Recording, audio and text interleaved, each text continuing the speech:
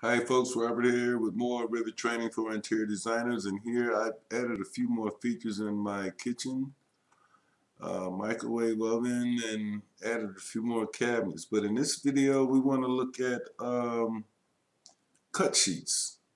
So I'm going to go into my 3D view here, and let's go and focus on our Noguchi table. So we want to do a cut sheet for this table since we have all the information for it. So what I'm going to do here is I'm going to go out here and we already created our presentation board here, which is pretty good. So this is a sheet create. So now we're going to create another sheet. I've already started one. This is a cut sheet. So I've got this is going to be furniture specification. I've got what room it's going in, the manufacturer, the item name, and the finish. So what I do here is from this point, I'll go and grab the image. So I'm going to go, this works just like the other, the presentation board. I'm going to go to grab this image. So this time I'm going to go get that Noguchi table. So I'm going to open it up and I'm going to place it right there. Okay. So that's my Noguchi table, and then this is going to go, I'm going to just go here and I'm going to just edit this. I'm going to say living room.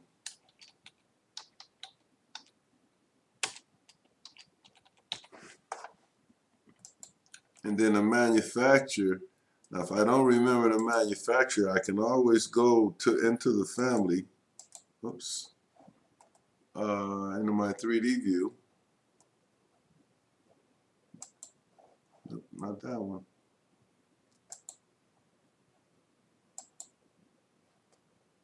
Sorry folks, I'll find it.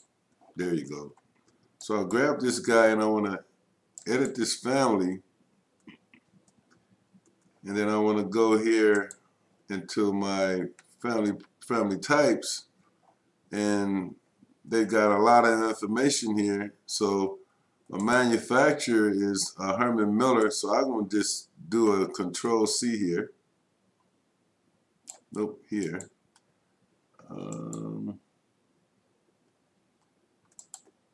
So there's a lot of information. We're going to just cancel that. I'm going to go into my cut sheet again.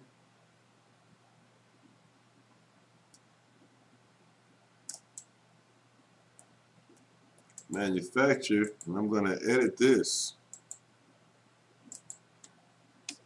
I'm going to just paste that right in. So there's my manufacturer for my table.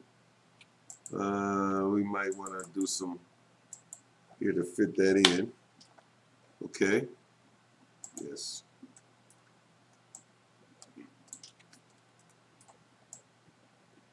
Here, I guess we could have said the same thing, the Noguchi table, but you get the idea. I'm going to edit this and just go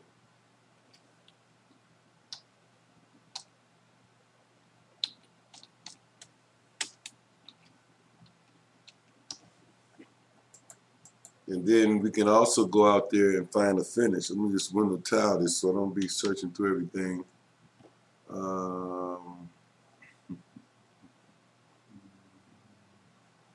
So I'll go back into this family. I'm going to tap these views. So back in this guy, and I want to go back into the family types here. And now, if we want more information, you can do something like this. I like to do this. I'll just go right out to the site. There should be a URL there, and it should take me right to that table. And any other spec I need should be on this page. Just scroll down. Most websites, they link you right to the site, which is good, but let me see details. Here we go.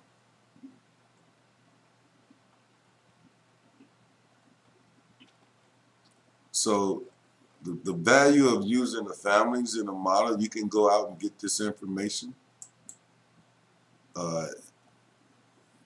And I like these images as well. Could have probably pulled those in. And then there's our finish, the wood finish.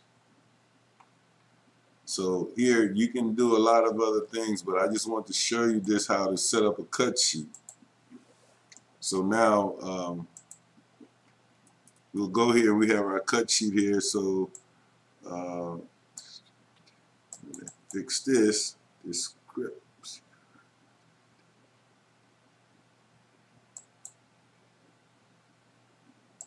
I'll just say price here. And I don't know, I think this thing is like $1,000 or $1,200. I'm not sure, but you can find it on the page. But I just wanted to give you guys a look at how you create a cut sheet. So there's our cut sheet for our furniture. And here you can put other information here. And then here you can put your company logo and then your project name and so on and so forth. So hey guys, thanks for watching. I want to show you how to do a cut sheet. I'm going to show you how to do the finishes next. Same thing, basically. And then anyone wants to know how to create this title block, let me know. But hey guys, thanks for watching, and I'll see you in the next video. And please subscribe to my channel. It helps me out a lot. Bye. Be safe.